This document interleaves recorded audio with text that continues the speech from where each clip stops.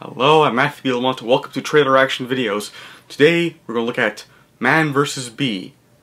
And from what I found out, it's more like Bean versus Bee, as in Mr. Bean versus Bee. Now, how will that work? Well, I know it's a British production, so let's take a looky-loo at Man vs. Bee, shall we?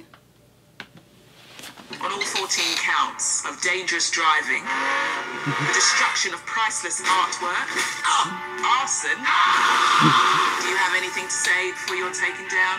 You see, there was this bee. I'm Trevor from House Sitters Deluxe. Hello, sweet pea. It's Dad here. I managed to get a job. It means that we can still go on holiday together. Darling, I'll call you back. Oh no.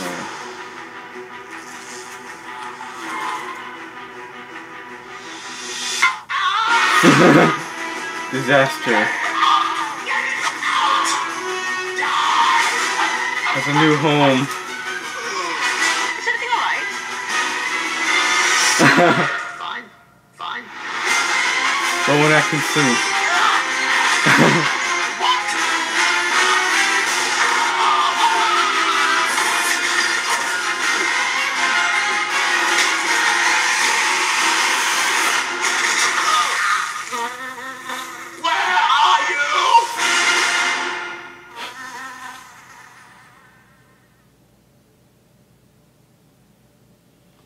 So, that's Man vs. Bee, coming out June 24th.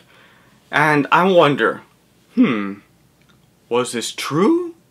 Or was this a lame excuse so he can defend himself? I'm not sure exactly.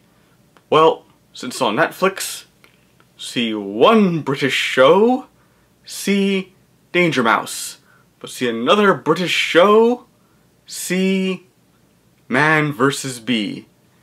I'm telling you, this, speaking of cartoons, this does feel like a Tom and Jerry cartoon of some sort, or a Looney Tunes cartoon where there's man and this animal. And this animal's a realistic bee, but the way it was done, the way the bee acted, done with CGI of course, it was like a cartoon character, but not just like, let's say, Bugs Bunny or Daffy Duck, or that obstreperous Woody Woodpecker. But more like an animal that's more cunning. The bee didn't have any weapons to strike back, didn't come back with a cannon, no. It was just tricky. It just heavily relied on Deus Ex Machina.